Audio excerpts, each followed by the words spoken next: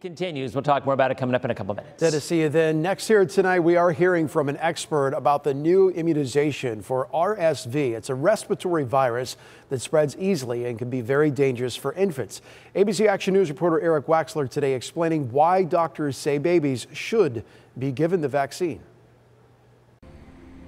It's nap time at Tampa's College Hill Kojic Preschool, and for more than 20 years, Director Tony Boyd has done her best to make sure sickness doesn't spread from kid to kid. We try as best we can to isolate children if they're showing symptoms of something.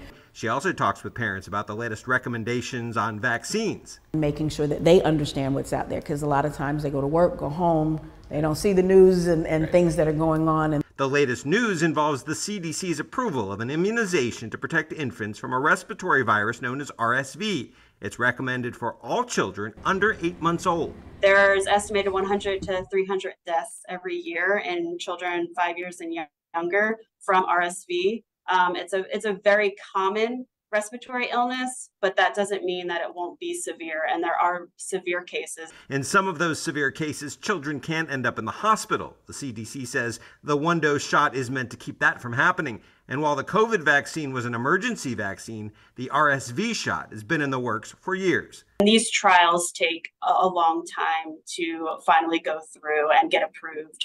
So in that way, it is a little bit different. I still recommend everyone get the COVID vaccine, and I do recommend everyone under age 8 months to get this vaccine as well. RSV is more prevalent in the fall and spring. Symptoms include coughing, fever, runny nose, and sneezing. even though COVID did affect children, this one specifically can. And there are so many things in this environment. And like I said, allergies and simple colds can turn into a full-blown some sort of infection. Experts say as many as 80,000 children under the age of 5 are hospitalized with RSV every year. The new shot will be part of the federally funded Vaccine for Children program. That means it will be free for kids on Medicaid or those under and uninsured.